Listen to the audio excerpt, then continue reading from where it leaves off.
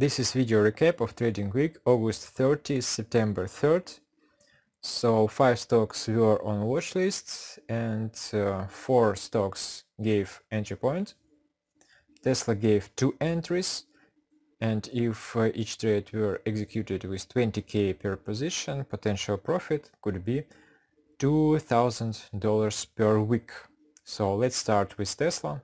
That's a daily chart. Tesla made a consolidation near the important level and breakout I consider it as a long signal. On Monday there was a breakout indeed from first minutes, and there was stop buy order that triggered when price jumped above 715.22 and long position was closed at this red candle. Then on this pullback and this indecision red candle again near the support, another long position was opened, and at this local top in this consolidation, second long position on Monday was closed. So 2 trades per Tesla, 2 profits, $6 and $10 take profits respectively. Next stock, Coupang, ticker CPNG. This stock was on a short list, and you see that a whole week was a choppiness, but I traded a momentum on Monday after consolidation as close at the historical support as possible. So this is Monday. There was a comeback to the support after several days of pullback, and that was my local intraday levels, 30.08 and 29.94. I said that there are 3 scenarios, and third scenario played out. That's a breakout of the local intraday support level from the first seconds, and short position was entered on a stop sell order, and short position was closed at this consolidation. You see on the RSI indicator there was oversold territory, huge movement, 1 ADR, so several signals that short position must be closed, and take profit was 83 cents per this trade. Next stock, Poshmark, ticker POSH. On a daily there was a consolidation near the important level. Let's open 1 hour chart.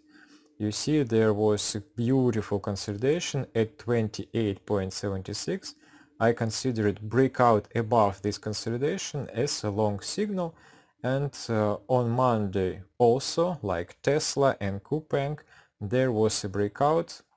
Half of Monday you see consolidation was again, but after it breakout was indeed.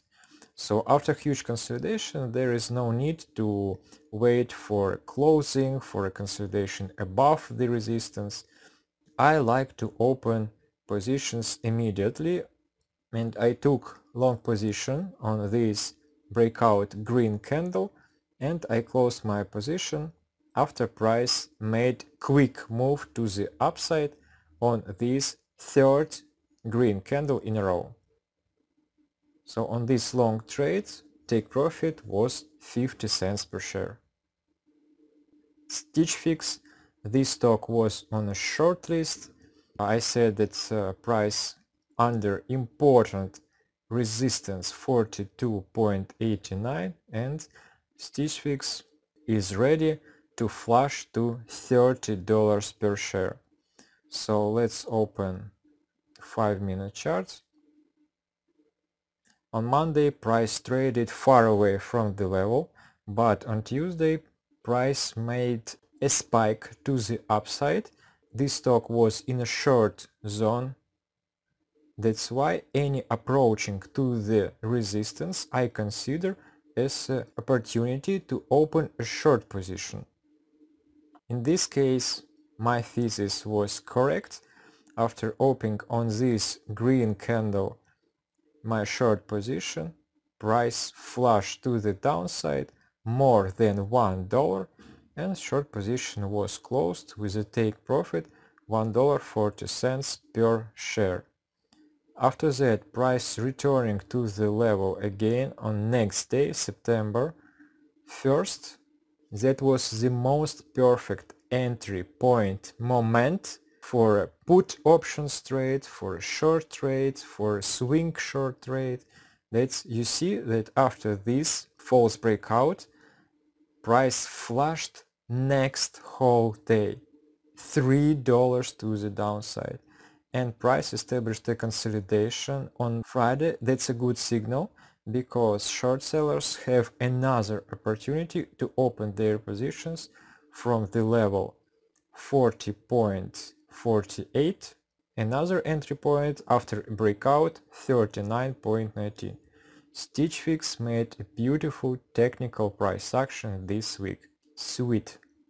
And the last ticker, PATH, I said that there must be a breakout of 64.84, but price made a gap on Monday and a sell-off. So my thesis was wrong, but luckily there was no entry point. That's why I didn't trade and I didn't take any loss. You see, this is gap up, flush, then choppiness. That's a bad signal. You do not want to see choppiness when you want to trade a clear breakout in any side. Choppiness is your enemy. After this choppiness, there was a flush to the downside, couple of dollars, then price reached support, made choppiness of that support, and then returned above it on Friday on a huge momentum to the upside. So what I can tell about this picture, someone accumulating position, because false breakout of resistance, false breakout of support, price is held inside the range. That means someone wants to accumulate more share, and after that price will go to the upside or to the downside. I think that momentum to the upside more probable, but as usual I want to see a price action confirmation of my thesis. That's it for this week. In my next video I will make stock chart analysis to trade for upcoming week.